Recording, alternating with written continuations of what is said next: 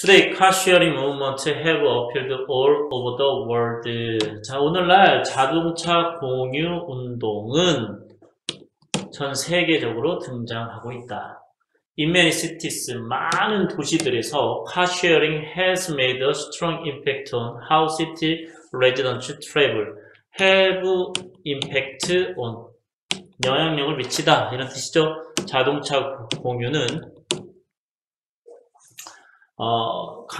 강한 영향력을 미쳐왔다.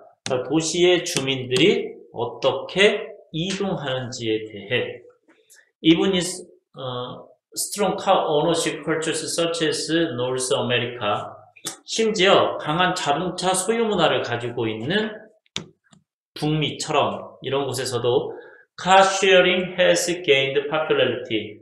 자동차 공유는 인기를 얻어오고 있다. In the US, 미국 and Canada에서는 membership in car sharing now exceed 1 in 5 adults in many urban areas. 자동차 공유 이런 멤버십은 이제 초과하고 있다. 5명의 성인 중 1명을 초과하고 있다. 즉 20% 이상이 되어가고 있다는 거죠.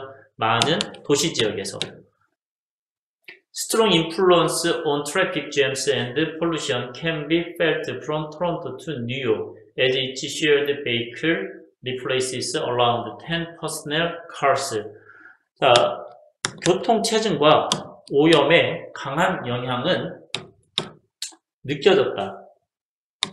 토론토에서부터 뉴욕까지 느껴질 수 있다. 토론토에서부터 뉴욕까지. 그래서 각각 공유된 차 한 대가 10대의 개인적으로 소유한 개인용 차량, 약 10대의 개인용 차량을 대체함으로써 함으로써 이렇게 해석하면 돼요.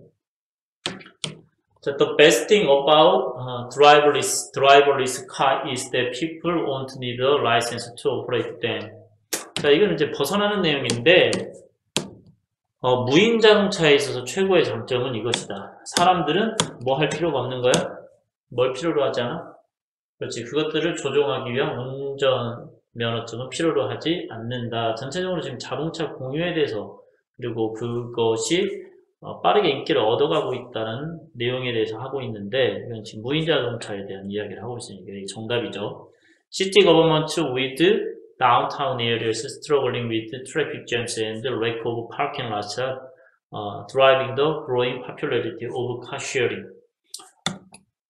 자, 이 도시의 정부들은 즉 도심 지역을 가지고 있는 도시 정부들은 그리고 또 얘는 또 꾸며주네.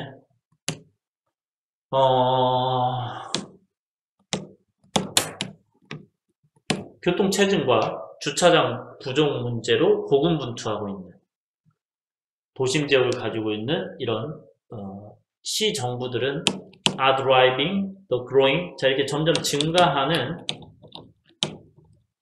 자동차 공유의 인기를 추동하고 있다. 일단 추동하다, 몰아가다 이렇게 해석하면 돼요.